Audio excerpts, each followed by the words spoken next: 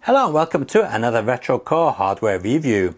Now normally we take a look at something from China or a game console of some sort, but today we're going to be looking at something which I use to capture video. This is a recent addition to my collection of capturing devices. It's from Cloneralliance and it's known as the Cloneralliance Box Pro. It records videos and playbacks instantly. Basically, this is a video capture device which requires no PC at all. You don't need a PC when using this. Now this particular unit is actually a new one. I have two of these now, so let's take a look at what's in the box. Okay, so inside the box we have this generic cardboard box, and because this is a Japanese version, we get a photocopied instruction manual in Japanese. Okay. Now obviously I presume the Western version is going to come with a proper instruction manual, not some photocopied one. Okay. We get a nice little remote control, which is actually kind of useful if you don't want to get off your backside and control the machine. All the controls you need are on here. So if you take out the packet, we can see we've got our resolution choices. Various controls here to play back on whatever, and we also have some input buttons up here: HDMI, VGA, YP, BPR, and AV, composite in other words. Sorry, not composite, component. Nope, composite, that's right. We can also change the aspect ratio as well, very important when recording retro games. But we'll take a look at that later on in more detail. We have the device itself, which is actually very small. As you can see, it's a tiny little box. Infrared input sensor on the front. Source, snapshot to take a screenshot, and record and stop. It's that simple to use. Just press record when you want to record something and press it again to stop. On the back you can see we've got various inputs. We've got the power input there, HDMI in. This one says MMI in, and that is out. And that is to PC, that's the USB interface. Now MMI in is actually the multi-interface in, and I'll show you the cable for that in a moment. On this side we've got a line in and a line out for audio and a mic, and also the connector for the storage. So that's where you plug in your USB card or micro SD card reader, or external hard drive goes into here. And that's about it on the device itself. The bottom, nothing at all. Okay, so here is that multi-input cable that I was talking about. So as you can see, it looks like an HDMI port at one end. And on this end, we have all our various inputs. Now this is very useful. Look at that. We've got a proper VGA in, so you can record Dreamcast from VGA, no problem, or record another PC. We've also got our components and composite video in as well. Also in the box we've got the basic micro USB cable, that's for connecting up to a PC.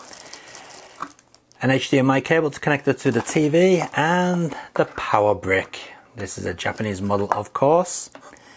And it says it inputs 100 to 240 volts, so it is actually multi-voltage. And output is 5 volts, 2000 milliamps. Alright, so that's all you get. And that's all there is to it. It is very basic, yet it works like a charm. Okay, let's connect this thing up to a device and show you it in action. So here we are with the device all set up, and as you can see, it's quite compact.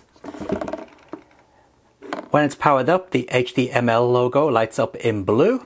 We have this cable going out to the TV. This is from the console we've got connected to it, and this is our power in.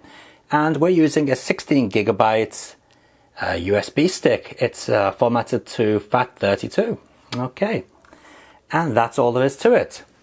Now if we take a look up at the TV, we can see we have the analog Mega SG connected up. Alright, but what we want to do is see the interface of the capture device. So we can do that very simply by pressing the menu button on the remote. Okay, so let's take a look at the menus a little bit closer up. Okay, so first off we have system time. Now what this means is that you can actually program this device to record at a scheduled time, which is really handy if there's something on TV that you want to capture, or something that's broadcasted on whatever satellite or something, and you want to capture at a certain time. Just set this box up to do that. Okay, we've got the schedule recording menu right there. Headset mixing on or off. Now that is going to be very useful for people who do live streaming, meaning you can connect this up to OBS on your PC, live stream and capture everything. Bitrate set. Okay, well we can have the record loop on or off there, and we have various settings. So we have limited and we have unlimited bitrate. Now I believe unlimited is a constant bitrate, so we'll keep it on that. Okay, into the second set of options. We can choose various different languages here, very useful, but we'll keep it on English. Change the on-screen display transparency, the amount of time it stays on, tells you what firmware you have there. Sound mode standard, or what do we have? Music, movie. Basically it just changes the equalization, but we'll leave it on standard. And we also have an equalizer in there as well to mess about with if that's your thing. Picture mode, again we got different variations which change the contrast, the color and so on. We'll just leave it on standard for now. Color temperature of course, and aspect ratio. Now you can see here we have some zoom functions. Notice the analog logo here growing in size. So we've got 2 zooms, 16:9 aspect and 4:3 aspect ratio, and automatic. We'll keep it on auto for the time being. Oh, and panorama, nice. So as you can see, the menu system is very user-friendly. It's very simple to get through, no issues whatsoever. Okay, so let's talk about capturing a video. So let's exit the menu here. What we will do is we will start up a game. So let's run the cartridge.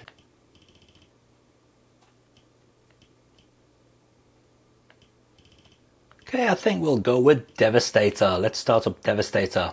Okay, now we want to be recording this video footage here. So what we do is we take the remote, and as you can see here, we have the record button. So we just hit record while pointing at the machine, and as you can see, it's come up recording there in the top corner of the screen. So that is recording what we are now seeing. And also, if we take a look at the actual device, you will notice that the HDML logo at the top is also flashing to let you know that it is recording. We just happen to have a bonus that the USB stick plugged into this also has a flashing light to let you know it's being accessed.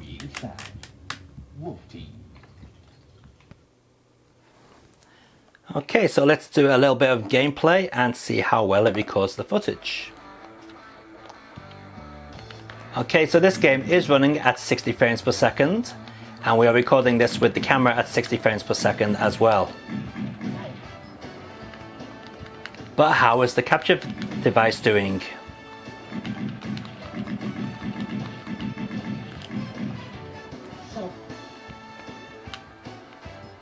Okay, I think that's enough gameplay there to see if it's capturing the image clean enough. Okay, so we're going to press stop on the remote. Okay, stop recording has come up. Okay. Okay, so let's try and play back the video that we just recorded, and we can do that by hitting the playback button here on the remote. So let's press the playback button, and we should be able to see. There we go, we got the menu up. So photo, no, we didn't do any captures. Film, yes. Let's take a look at what we've recorded. Okay, here we go. That's the one we just recorded. Let's press play.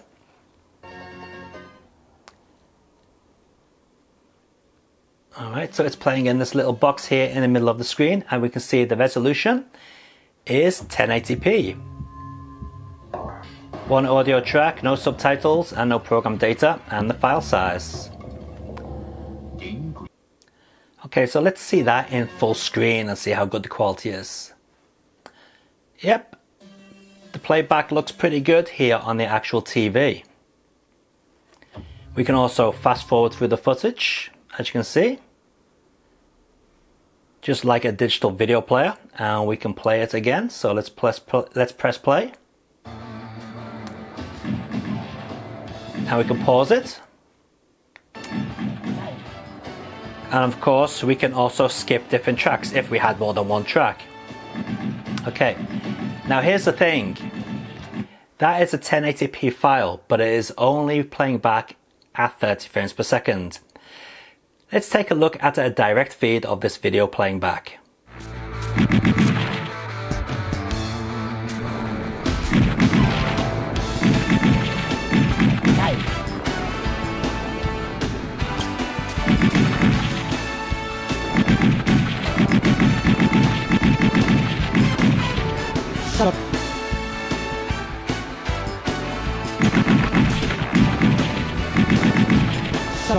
Now it may surprise you to know that the Cloneralliance box does not only accept 720p signals, 1080p signals and of course SD signals, but it can also accept 4K signals. As you can see, we've got the Xbox One X connected up to it right now.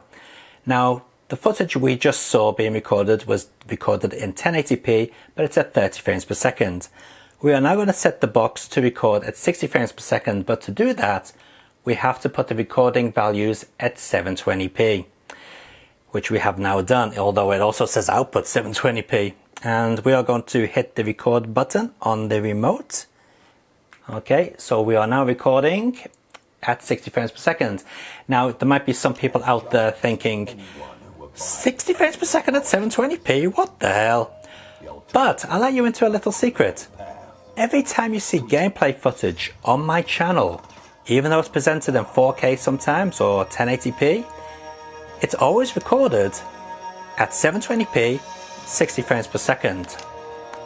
And you probably never even noticed that. In fact, you probably never even noticed that. You haven't noticed that. And that's because when you edit videos, the software in the video editing package does such a good job at upscaling the video, you'd never know. So let's take a look at this running on the screen through the actual video camera.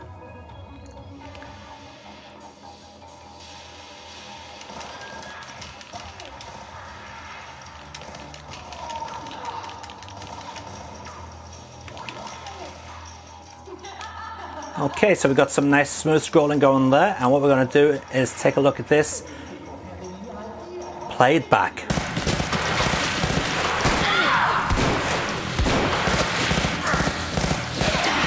Die, die, die!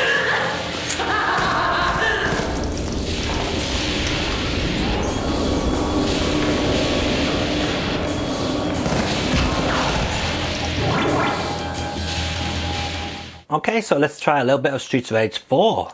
Let's see how smooth this looks. Gotta go, now we'll go Cherry because she can run.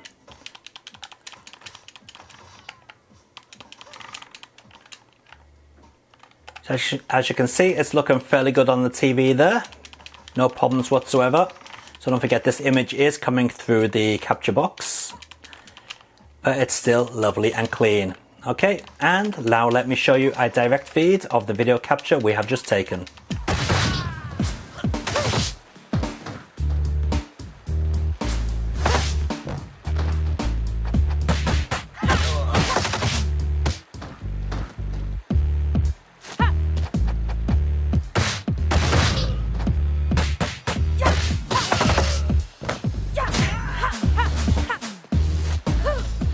Okay, something else we can do, which is really cool, is take the screenshots as mentioned earlier. So let's just take a screenshot from this game right now, pressing the button.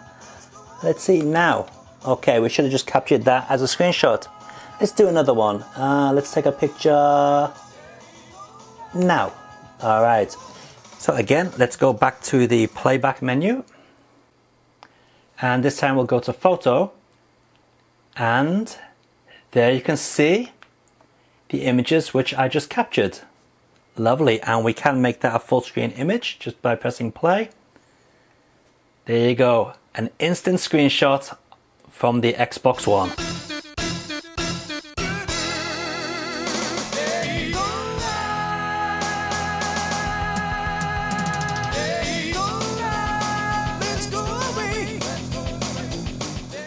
So here's a test of the device to see how good it is.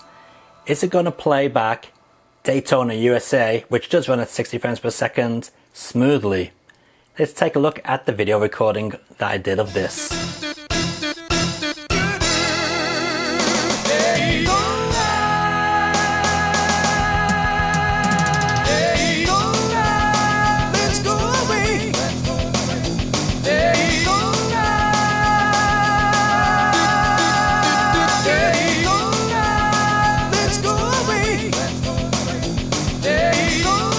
Yes, I'm sure you can agree that the video capture is beautiful.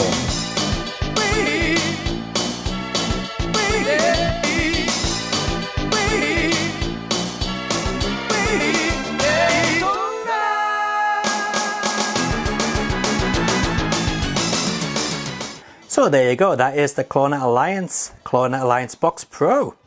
A very nice device, very small, doesn't take up much room. Very easy to use, super simple, don't even need to read instructions. Takes very good quality video. Don't be put off by the fact that it only records 1080p at 30 frames per second, because you can do 720p at 60 frames per second and upscale it in your video editing software and nobody will ever notice. As I'm sure you guys have never ever noticed on my channel. In fact, when I put the first Battle of the Ports out in 1080p, everyone was amazed at the picture quality. Little did they know that all that video game footage was recorded at 720p at 60 frames per second. So yeah, don't be put off by the fact that it only does 60 frames per second at 720p. It's still a very good device. So I'm going to put some links in the video description down below so you can buy this from Amazon. They are completely unaffiliated, but if you do want to get one, pick them up from Amazon. Alright, until next time guys, take it easy, keep on gaming and enjoy your games. See ya!